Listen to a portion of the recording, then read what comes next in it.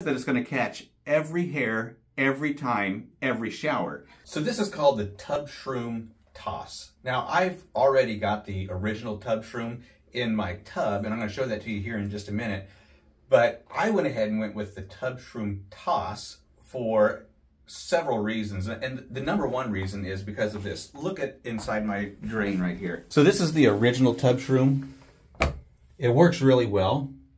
But if you look at that, you see all that? And then look at this. It's not my hair. It's not my hair. So every shower, I'm pulling this hair off of here. But with the Shroom and Toss, I can just put this into the drain, and then rather than pull all of the hair, I can just simply throw it away. So we're just going to put it right inside the drain just like that.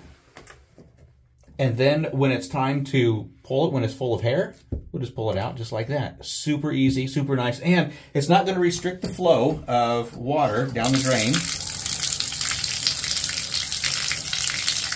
So it's going to continue to drain just fine. And it's going to fit your standard size drain. So we're also going to check our sink drain. They also do make a sink shroom and a kitchen shroom. We're going to see if this is going to fit in here as well, because I've got a nice drain here, but it also is a hair catcher. And notice how long that hair is. It's not mine. The Tubshroom and Toss, and we're going to put it in upside down like that.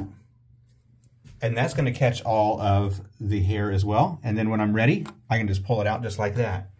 So you can put it in two different ways, and it's going to work out great for you. I think this is going to be fantastic.